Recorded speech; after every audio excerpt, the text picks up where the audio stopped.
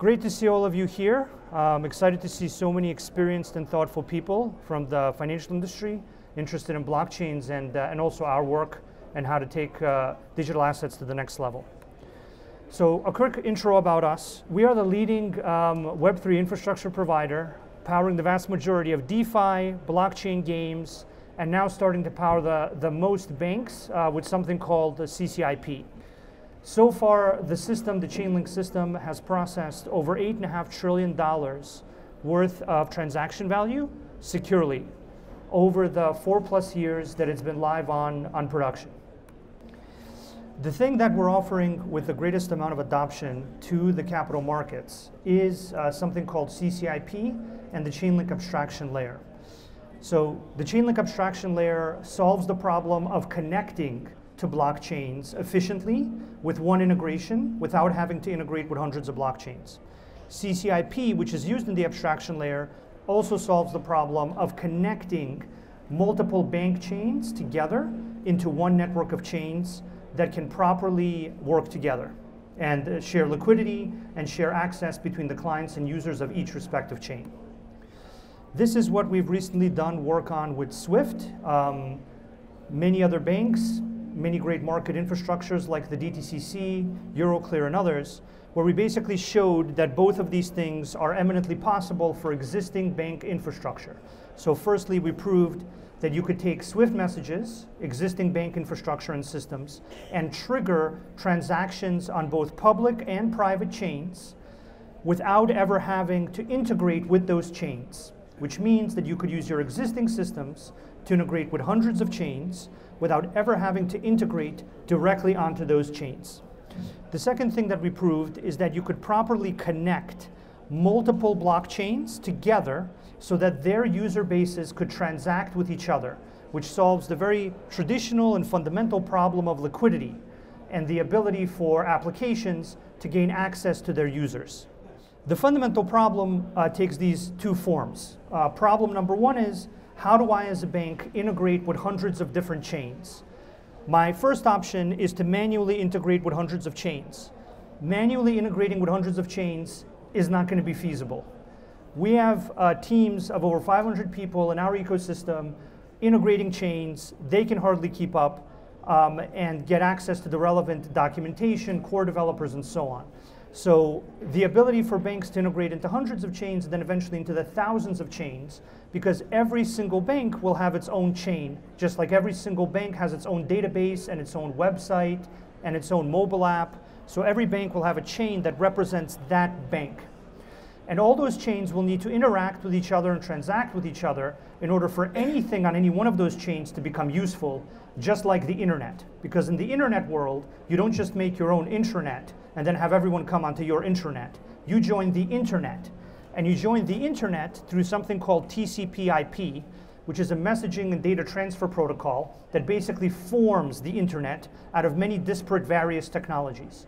And this is what CCIP does. CCIP is a global messaging standard, an open source standard that allows different chains to connect into a single internet of contracts that is hyper-connected and easy to integrate in from your existing bank systems.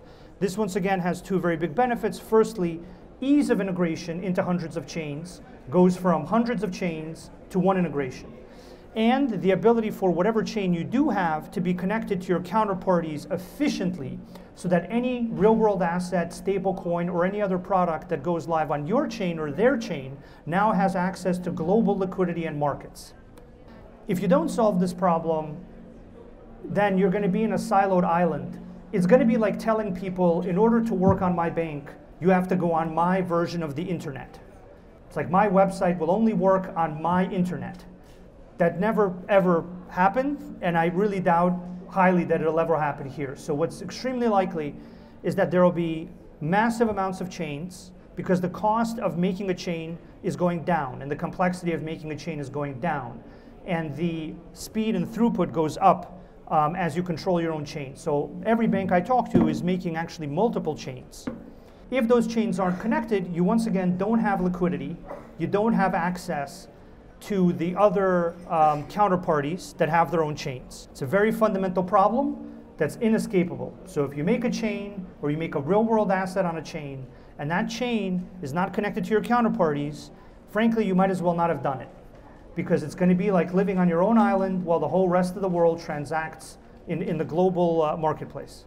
This is one of the first and most fundamental problems that CCIP solves. It gives banks, asset managers, hedge funds, market infrastructures, everybody a single global standard, similar to TCP/IP for the internet. So just like TCP/IP formed the internet out of multiple different internet technologies by combining them into a single internet, CCIP combines multiple blockchain technologies into a single internet of contracts, so that whatever chain you decide to use, that chain can still be usable on other people's infrastructures and within other people's chains.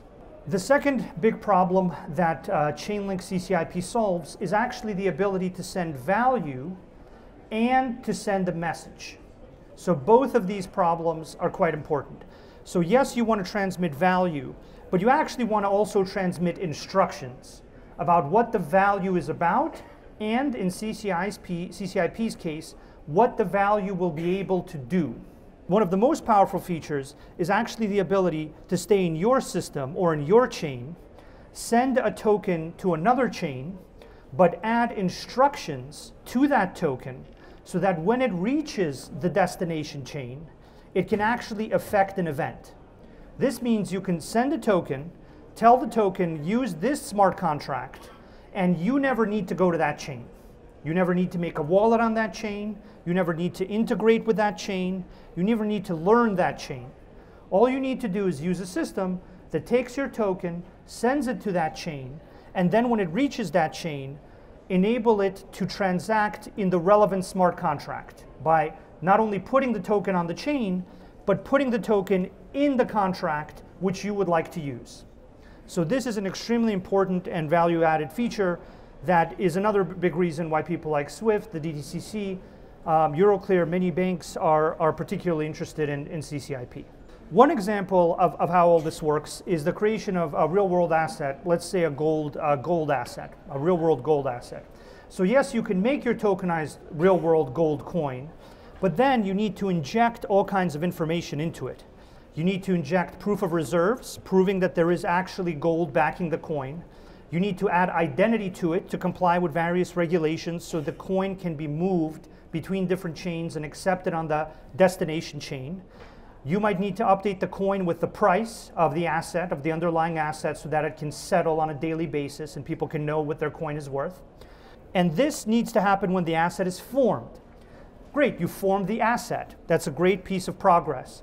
Now you want the asset to be purchased. In order for the asset to be purchased, it needs to be connected to buyers.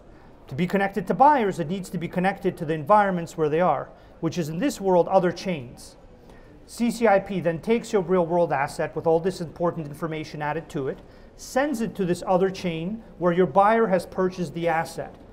But the problem doesn't stop there, because you also need to keep the asset updated. So the whole value of blockchains from an efficiency point of view is the creation of a golden record. And a golden record needs to stay golden. In order for it to stay golden, whether it's on blockchain A, blockchain B, blockchain C, blockchain D, blockchain Z, whatever blockchain, it still needs to be a golden record that's consistently updated with all these important points, whether it's about reserves, NAV, price, whatever. And this is the other thing that CCIP and Oracle Networks in our work does, is it not only creates the real-world asset, not only moves the real-world asset, but it keeps the real-world asset a golden record which is usable and attractive to further counterparties, which is what you want from these more advanced blockchain assets in order for them to achieve their true value. The final thing where CCIP shines and which no other bridge technology has is the common idea in your world of risk management. The idea of risk management in blockchain technology and bridges is not so prevalent. Risk management really doesn't exist right now in blockchain technology or bridges because they just allow anything to happen. But in the banking world, allowing anything to happen is usually a very bad idea because there's a lot of things that can happen that are very, very bad.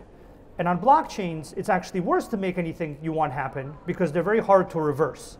So the risk management network within CCIP is where you can encode all kinds of risk policies, risk parameters, access control policies, multi-signature policies, basically every condition that you would want to encode in relation to your token moving or being accessible or inaccessible in order to manage your risk according to your worldview of security and risk is something that's baked into CCIP and configurable to allow you to not only move the assets, not only keep the assets updated, but if anything changes with the assets or any dimension of risk appears, for that to be taken account and managed by the system properly.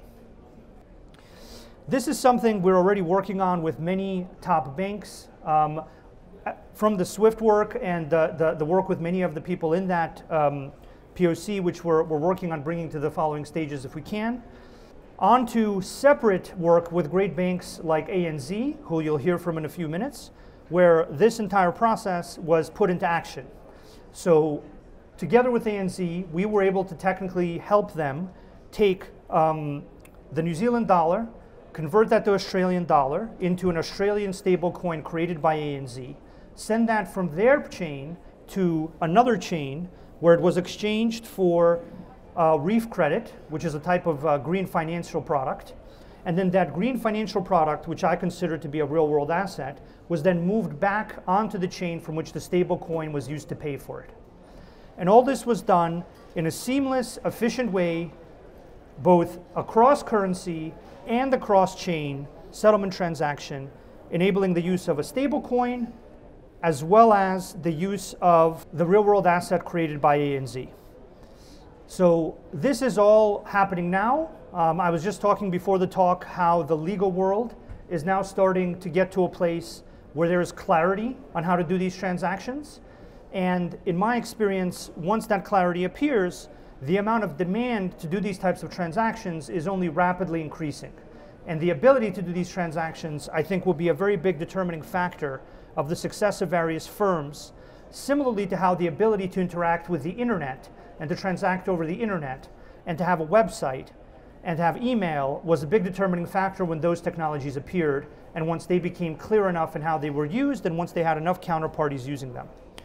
So I think there's been a lot of progress made already, and we're excited to share the rest of it with you.